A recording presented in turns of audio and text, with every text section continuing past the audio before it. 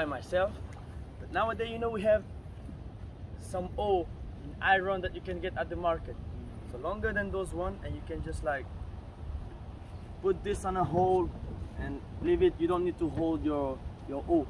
For mine, so it's a tiny wood, but I didn't take like the wood coming from those three all around us. So we call that in Tahitian aito, or French people also call that iron wood. So this is the most hardest and heaviest wood we have in French Polynesia. So that's a very good wood to hit something. You know, it's that's the reason why I said here in French Polynesia there's no poor people. Because like you always have a way to get money here. And the copra, it's one of those ways to get money. So what you need coconut.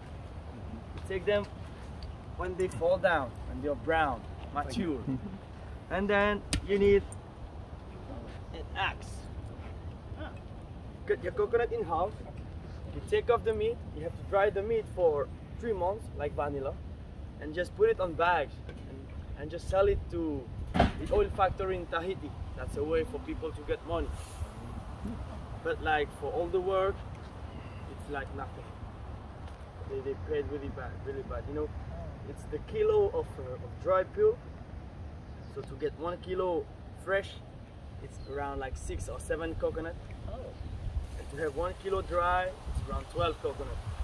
And the kilo of dry peel is a little bit more than $1. Oh, wow, boy. 12 coconuts to the dollar. Yeah.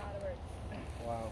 Okay, now something about coconut trees. You know, guys, for me, the coconut tree is a tree of life, because you can do a lot of things with coconut trees. For example, the trunk can be used like a pot to build your house.